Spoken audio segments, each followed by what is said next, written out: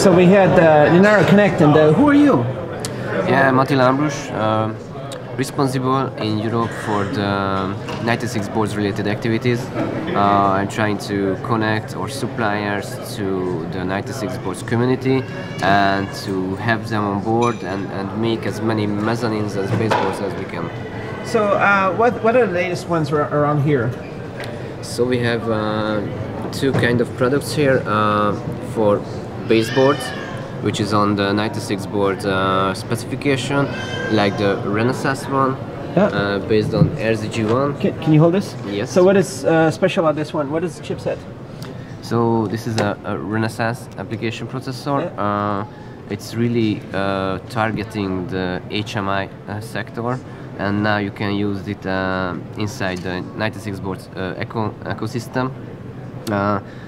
We choose to use the extended version of the specification to have onboard Ethernet PHY and other connectivity, which is not available on the standard extended extension. Can you turn it around to show all the ports? Of course. So what is the chipset? Chipset is RZG1, which is from Renesas. Arm. It's a Cortex-A7 dual core.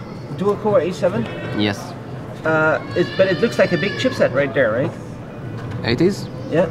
And fast Ethernet, gigabit. It's fast. Full-sized. Full-size Ethernet socket, yeah. So is this the Enterprise edition?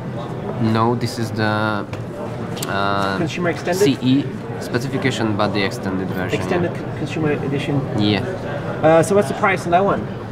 Oh, actually it is only in prototype phase, so we don't have a price for this yet.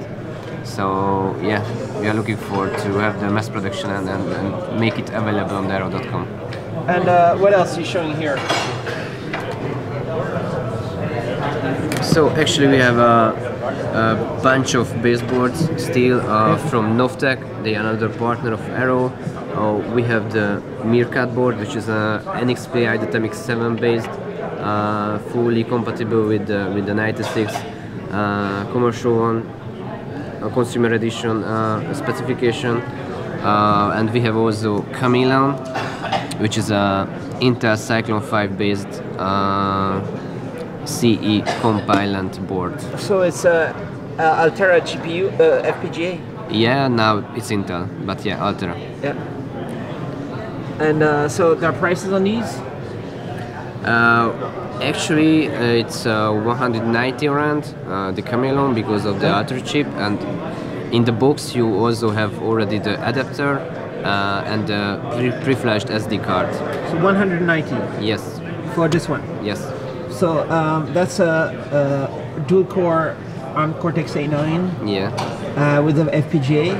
And this one is NXP. NXP ANT96. And this is how much? Oh, I don't know this by Maybe heart. less. I need to check. Yeah. And over here we have some next ones, some other just different ones. So these are already Mezzanine cards. So you can extend the functionality of your baseboard with this. We have here STM32 Sensor board. It populates STM chip, and also a lot of extended connectors to be used with external sensors or interfaces. We have here the NextBiometrics fingerprint sensor.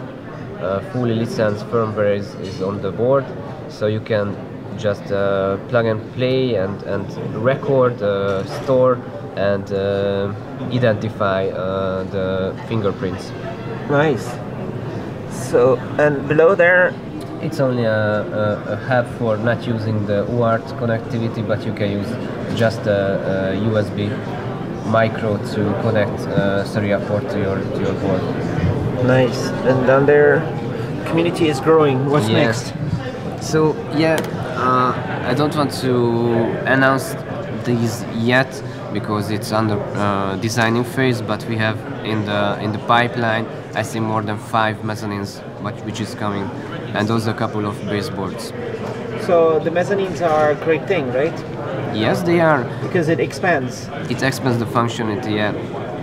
And people can do networking, IoT, all kinds of stuff. Controlling, sensoring, yeah. Nice. And which is this one? Layerscape. Here we have this is an NXP Layerscape based board. This is an enterprise edition of the 96 board.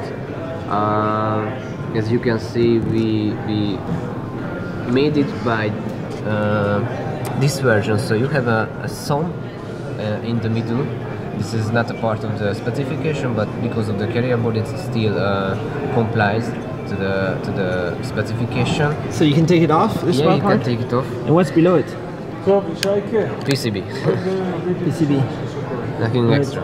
But if you start to develop on the carrier board and you want to make a custom carrier board for your additional project, then it's easy to just buy this one and use your own carrier board and develop on the 96 boards. Nice. So how's it going? There's also this one. Well, yeah. Actually, it's not from us. Yeah. It's a university project, and it was just left here. Potentially, you could be distributing all this kind of stuff, right? You're a distributor. Yes, we are. So, how do kind of like startups get in touch, or somebody who has new ideas? So actually, we are running or a member of the Indiegogo. This is the marketplace for the startups and the new ideas.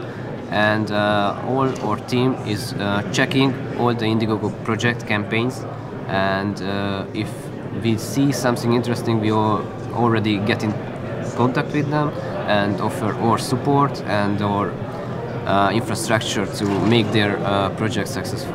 So it's a big deal that if you can work with a startup, then it becomes a real product. Otherwise, they will not be able to do it, right? It is, yes. Because it's not easy.